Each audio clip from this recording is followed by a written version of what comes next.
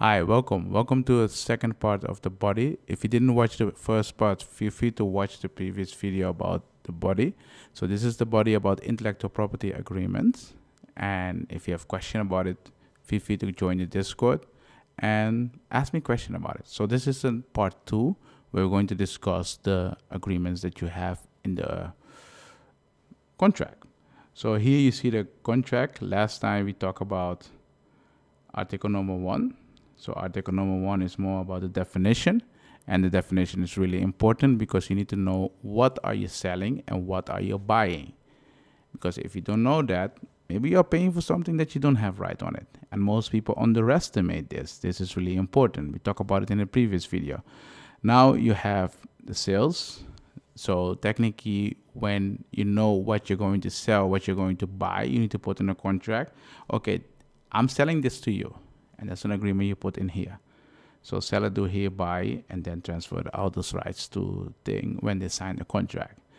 And consideration, you can also talk about that. But what I found more interesting is the representation and warranties. So when a seller sells something to you, seller need to guarantee or make sure that the seller is the right holder. Because sometimes people may claim that they have copyright on something, but afterwards you'll be like, hey, where's the proof? So if you're buying intellectual property, make sure that that the seller have proof that they are the right holder of those rights, because otherwise you are paying for nothing and you don't want to get scammed, right? So think about those things. So seller has the right power authority to enter into this agreement. So this is also important because even if they have the copyright, they need to have the permission to go into the agreement. Let me talk about this for a second. Think about a person is the owner of a company and there are other partners. And if they want to sell a part of the company where there's intellectual property involved, he needs permission from the other partners according to the regulation. But if he doesn't have the permission and he signed a contract, then you technically don't have contract with the company. But that also depends on the situation. So the seller needs to guarantee that he has the right. If it doesn't, then there's a contract breach. So that's something you need to put in it, exclusive rights and all the stuff. These are standard things, but these standard things are really important. It's not something you can forget about it and be like, hey, next time I will look at it. No, it doesn't work like that. So these are things you need to put in it. If you want this contract, what you can do is you'll find a link in the description where you can download this contract. If you're a member, you can download it for a cheap price. So don't worry about that.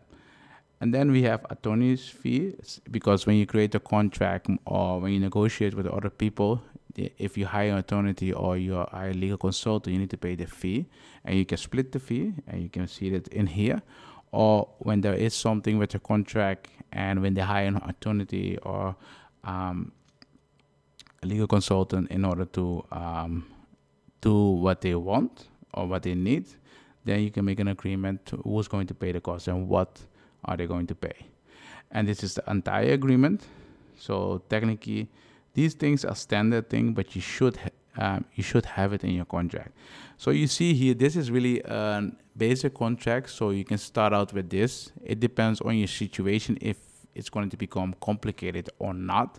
But yeah, so what I want you to remember is that when you have a contract like this is the basic, and you can always put things in it in order to make it more specific to your needs.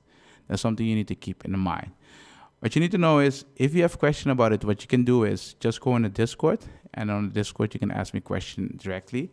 If you're new to this channel and you want this contract, feel free to subscribe. And if you want this contract, in the link in the description you can find a link where you can buy this contract. If you're a member on my coffee page, you can get it for free or for a small price. It all depends on you.